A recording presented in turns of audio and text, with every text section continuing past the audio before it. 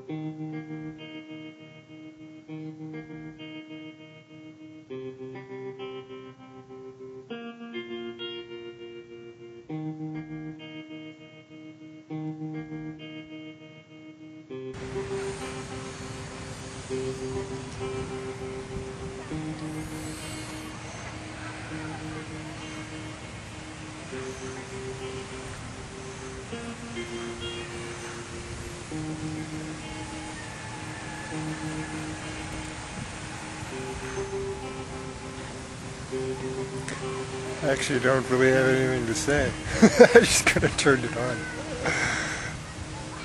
So I don't know what I'm going to say right now.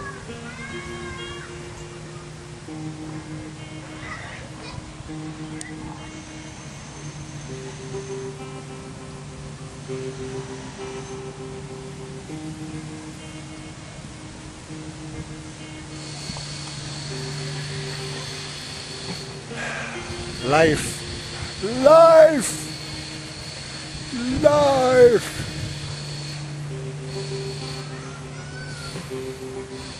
Right now I'm sitting under a lovely maple tree in a lovely park with lovely people and lovely children playing on the lovely playground. And it's lovely. And I'm just appreciating the now, just being aware,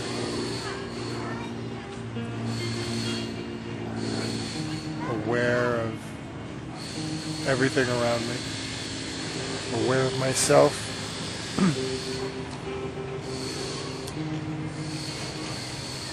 and I'm sitting here under the tree actually waiting for a veggie hot dog to be cooked up for me and stuffed into a red pepper. A new hot dog guy has opened up on the street around the corner from my house. I've been hoping for that for years. I don't eat meat, well over a year now, and he does veggie stuff too. So I'm looking forward to that. So I'm just kind of sitting here, waiting for my veggie hot dog. Just kind of taking it all in.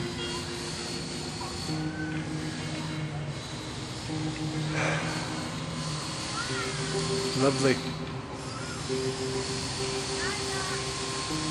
We really are in heaven, aren't we? We've either come to this place or we've created this place or whatever it is, and in these forms. And it's all at our fingertips. Before we can really accept it, embrace it, have fun with it, enjoy it, I guess first we have to work on this, until we can each of us turn inward and embrace the now, embrace our true selves, that quiet place, come to some kind of understanding, acceptance.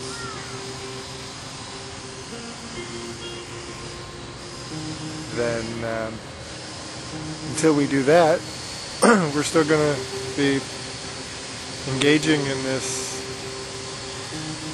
wonderful, terrible, wonderful play that is life.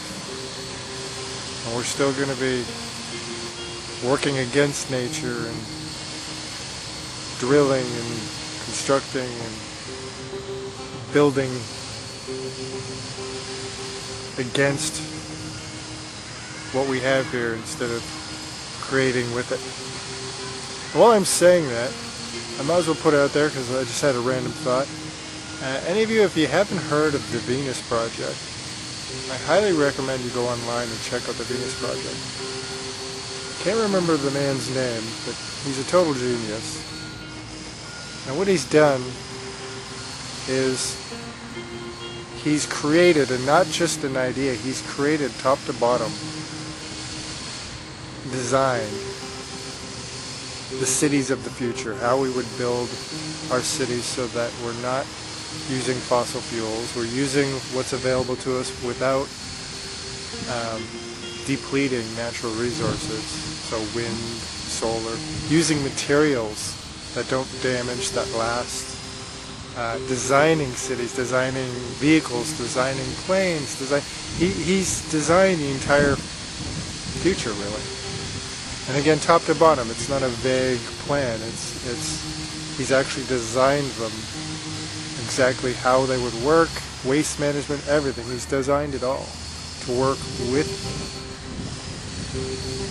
the planet and to be renewable, meaning I'm not sure what I'm saying right now, so forgive me if I'm not using the right words. But basically things that will last, that aren't depleting resources on the planet that can't be renewed.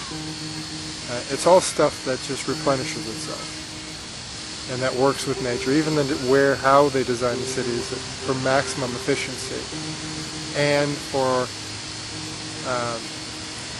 designed to work around with nature, not to disturb it, and designed so that someday we actually don't have to work, meaning it's accessible to everybody. So that's what he's designed in the future,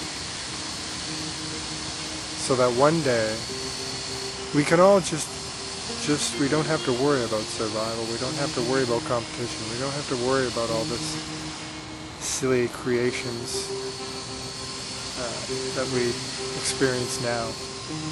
And so that really each person's only, it opens up the opportunity so that it gives every human the opportunity to do and be whatever they want, to explore themselves, to explore the world without having to get a job or to worry about survival or all the other things, all the other stories that we create that really have nothing to do with our existence here, or shouldn't anyways. Not our true purpose, I think, and so do many others, and obviously he thinks. So, little rant there, but yeah, I highly recommend you check out the Venus Project and help them out, spread the word.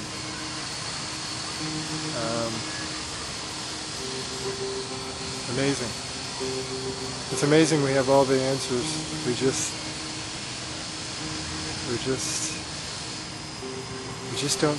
seem to struggling to take that step. Whether it's personal, each of us trying to reach our own personal place of peace, we're struggling, we're resisting. And as it relates to the practical world, we've had the answers for a long time, and we keep getting more answers and more answers. And we just keep resisting. It's like we're waiting for something. It'd be nice if we stopped waiting. Waiting for the poop to hit the fan, waiting for extreme circumstances to push us to the edge to change. We have an idea we know what we want truly. I mean, deep down. The people are speaking. We know the life we can have. So why not do it? What are we waiting for? What are we waiting for? So that's my little rant by the tree. I'm gonna go see if my veggie weenie dog is ready.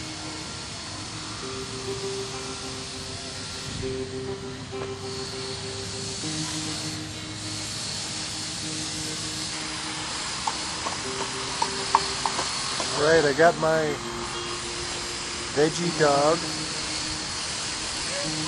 and he took a red pepper and grilled it, and the veggie wiener, and then that's pretty much it. Then I asked him to throw it on a bun, and I put some red pepper on it, and that's it.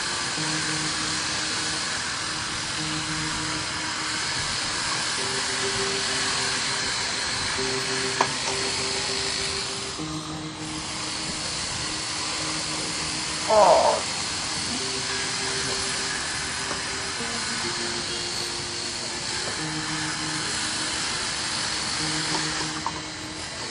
That's delicious. Juicy.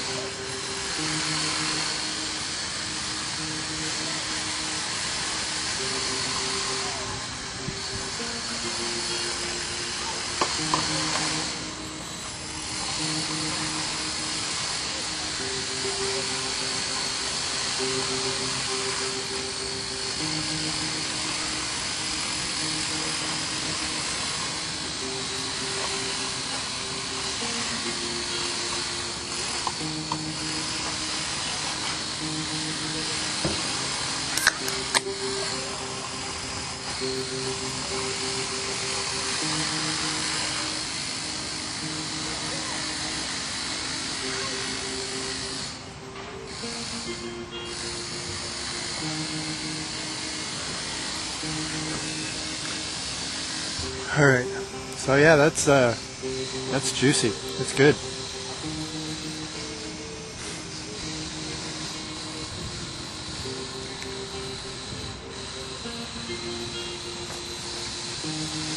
It's hard to eat and hold the camera at the same time. Sorry.